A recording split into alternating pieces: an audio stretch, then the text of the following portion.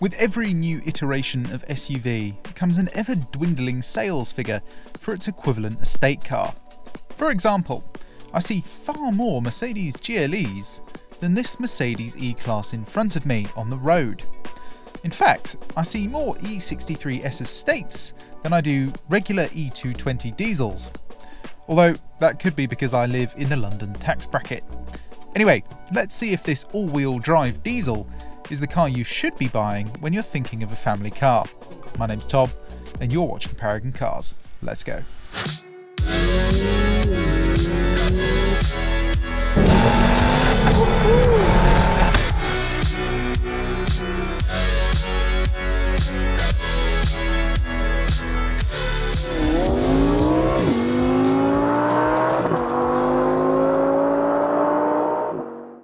Now, engine-wise, we're already off to a more efficient start.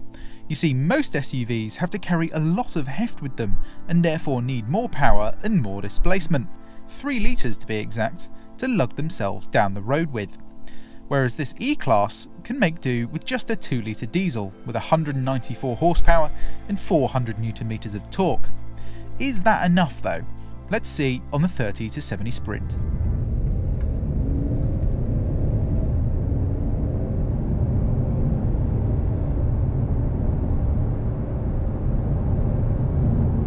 Well, it's not a rocket ship, but it wasn't far off some much more powerful diesels like the Range Rover Sport. We managed a time of 7.66 seconds, which is plenty quick enough for daily use. Without the 4matic system though, it would be quite a bit quicker, I reckon. The interior of this Premium Plus trimmed E-Class is a fanciful affair. With dual 12.3-inch displays and fine-grained wood throughout, you can't really fault it. Everything is actually where you expect it to be, and although there's 2 large screens, you're still able to control them and your climate control with physical buttons, which is very nice. The rear is properly spacious, even for people over 6 feet. Plenty of room for legs and heads, but also drinks.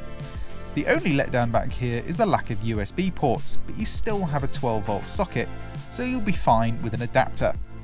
The boot in most estates is where it's at though. You've got an absolutely cavernous amount of room, even with the seats up, but of course, if you do need to put longer items in, you can easily fold the seats down with just the touch of a button. Right then, time for some driving, I think. Right, Mercedes E-Class estate. Interested to do this review because I haven't actually seen many of these on the road.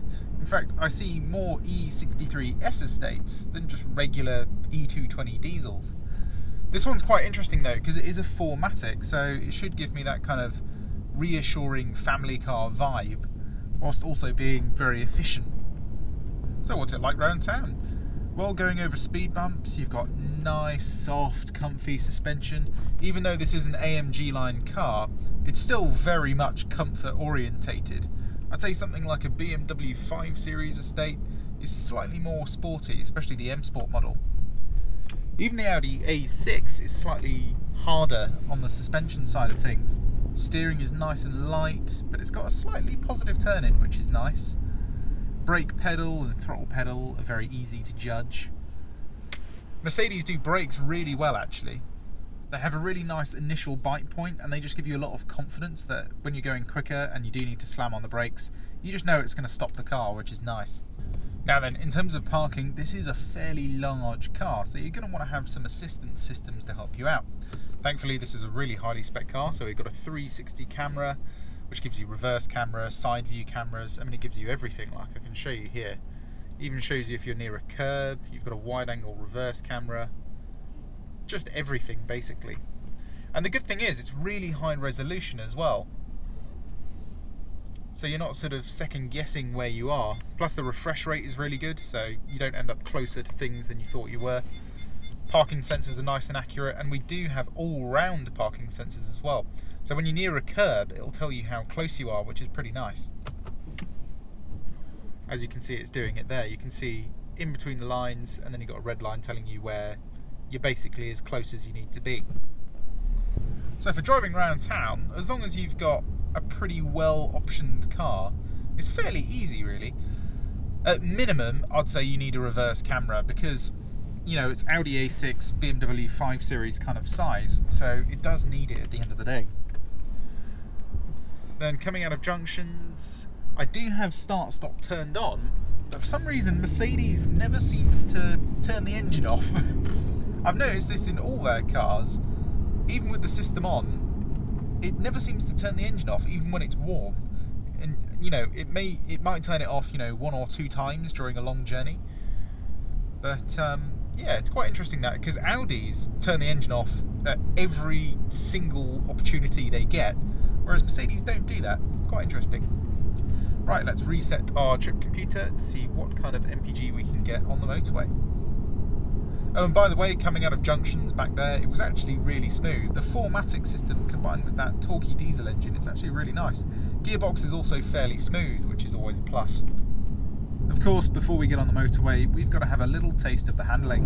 Right, let's get ourselves into Sports Plus. There we go. This will sharpen up the steering, the throttle response, gearbox will shift down a couple of gears, and it just makes the whole car a little bit sharper. It's going to be interesting to see what this 4matic system is like. Right, foot down. Yeah, you notice there's a lot more grip, but it's still rear drive bias, which is nice.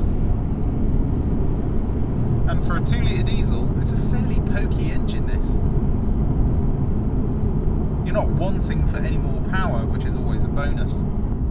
Oh, look at this, 50 miles an hour here, put my foot down, downshift straight away, 60, 65, and basically 70.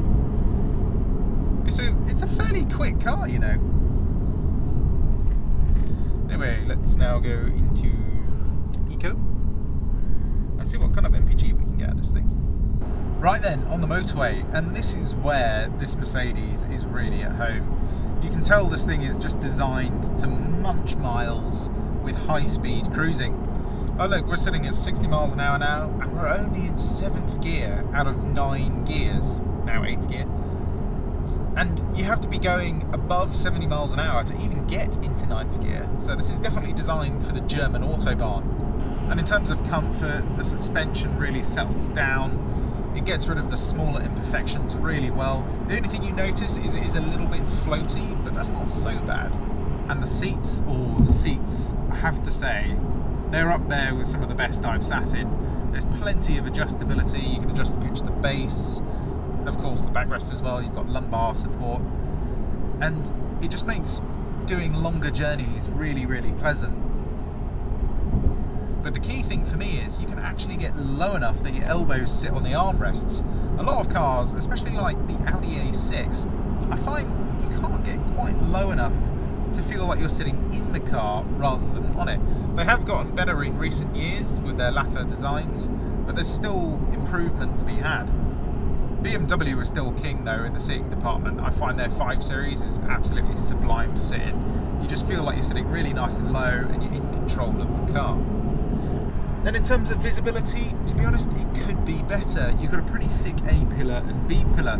The A-pillar means it's pretty hard to see when you're coming out of junctions, and having a thick B-pillar means it's pretty difficult to check your blind spot.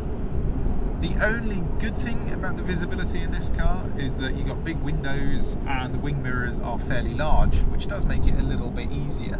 The Audi A6 is definitely easier to see out of though.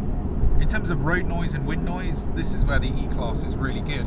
I do really think you have to go above an A-Class and at least get a C-Class to get a proper Mercedes, where you get proper sound deadening. Build quality is definitely better than the A-Class in this car. It's like they just take a bit more care when they're putting this thing together. And it does make a huge difference. There's no rattles, no interior noise, it's nice and quiet. Everything just feels very calm, very subdued, and very easy to get on with. Is it as good as the Audi A6 or BMW though? Do you know what? I'd say this E-Class is on par with the A6 on the motorway. It's definitely better than the BMW. The BMW is a little bit sportier, so it doesn't quite relax as much on the motorway. And the Audi, it kind of does it a little bit differently. It's less positive steering, more I want to go in a straight line and go really fast. Then in terms of interior quality, as I said, it's a big step up over the lower classes of cars. I'd say this is closer to a C-Class than an S-Class though. The S-Class, you can definitely tell that there's a lot of engineering, even over-engineering, going into that thing. But the C-Class is good enough, feels very solid. This is kind of a bigger version with a bit more room and a little bit more technology. Having these big dual 12.3 inch displays really helps. You've got a lot of customization with them, and they just give you all the information that you need. My favourite view is actually the progressive view, and the reason for that, I think it kind of suits this particular car really well. It's just calming, and it gives you a centre-mounted rev dial with your speed. Unfortunately, I can't use that because I need to actually see what my speed is. Then you've got Classic, which is the one I was just using, which is also fairly nice. Kind of mundane though. I find they could jazz it up a bit, which, you know, would give it a bit more bling, but not too much. Sport is probably my second favourite view. First favourite in something like an E63S, because that's kind of what that car's designed for. But for now, we're just going to stay in Classic. You've then got your kind of content that you want on the right, so you can have your revs, your navigation, your eco display, which is basically a display that tells you off if you put your foot down too much, and then your consumption, which we're currently sitting at 40 miles per gallon, which is lower than I thought it would be. Hopefully it can go a little bit higher. I want to at least see 50 out of this car, otherwise it's not super worth it for this engine. Then wear and tear. It's actually pretty good, you know.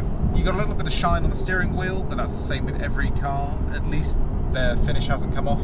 And to be honest, you could easily clean this. It wouldn't take too long. You could use a magic sponge or some leather cleaner. The only thing I notice is a little bit of wear on the bolster of the seat, but again, same thing with every car. Every car is going to have that, it just depends on who's using it.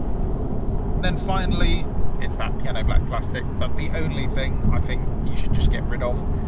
It just wears nastily, it gets scratched so easily. Even when you clean it with a microfiber cloth, it gets scratched. It's just kind of a bad choice in terms of trim. Now then, in terms of spec, if I were to buy this car and I only had 3 choices, what are the 3 things that I would want? Well, firstly, being an estate car, it's going to be a panoramic roof, mainly because you get an absolutely huge bit of glass on the roof of this. It opens, it tilts, does everything you need, has a blind as well, and it's separated by a beam in the middle, and you get those nice roller blinds that come across each which way, and it just looks really premium. It's definitely worth the money. Secondly, it's got to be that Burmester sound system. To be honest, it's not the best sound system out there. It's as clear as the Bang & Olufsen sound system, but it doesn't get quite as loud, which is a shame. Christ. That's why you don't follow lorries like that. Anyway, back to spec. As I said, the Burmester sound system is on par with the B&O system in terms of clarity, but it just doesn't get quite as loud, which is a shame. Then finally, it's got to be these dual screens. They're a party piece, they're useful, they're easy to navigate once you get used to the touch-sensitive controls on the steering wheel, and they're just generally worth having. The thing is, you can get all 3 of these options by just getting the Premium Plus package. That also includes your heated electric memory seats as well, and plenty of other stuff, which is definitely worth the money. So if you can, just go for a Premium Plus car. Right, a couple more miles on the motorway, currently sitting at 48.7 mpg, which is not bad really. I do want to see over 50 though, let's see if we can get to that. Right, motorway journey over, we are currently sitting at 51.3 miles per gallon, which is not bad. I do think it should do a little bit better than that though. I'd like to see like 55 mpg, and I think if you drove efficiently you would just about get to that. Anyway, let's get on a B road and see how this thing handles, see if it's any different to a rear-wheel drive version. Right, in Sports Plus, traction is in dynamic. Let's see what this thing's like.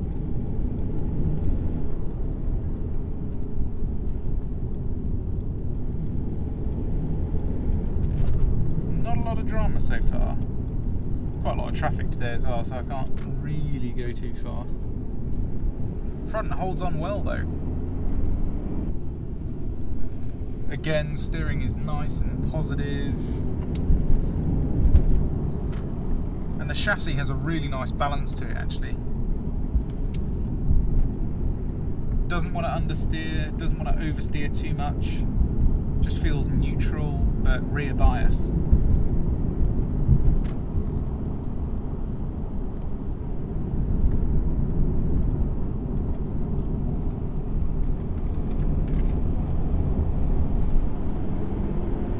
And most importantly, you can feel what the front end is doing.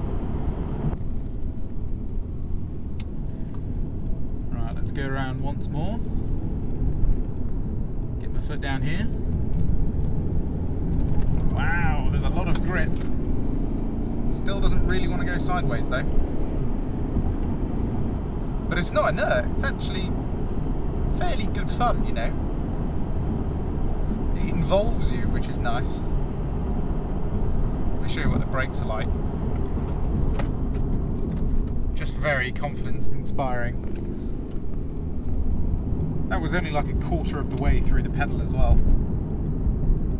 And do you know what? The cornering speeds you can get out of this, similar to a hot hatch really.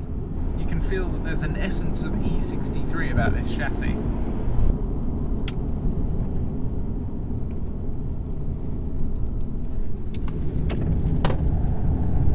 Yeah, just holds onto the road. You can hear the tyres squealing a bit, but seems to be all four doing it at the same time.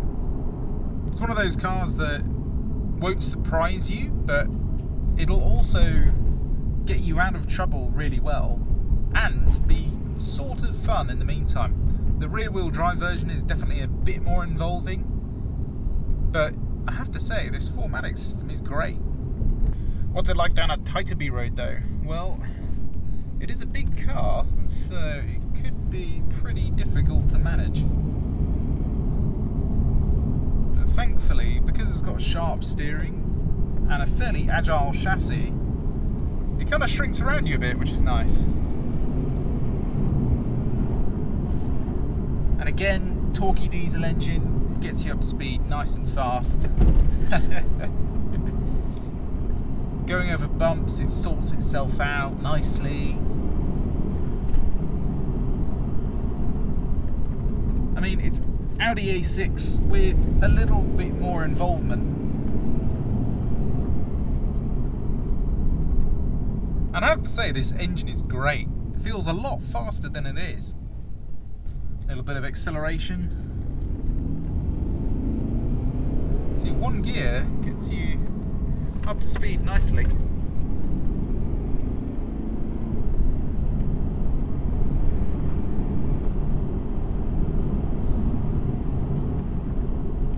And the suspension is surprisingly good, I have to say. Like going over bigger bumps like that, it does a great job.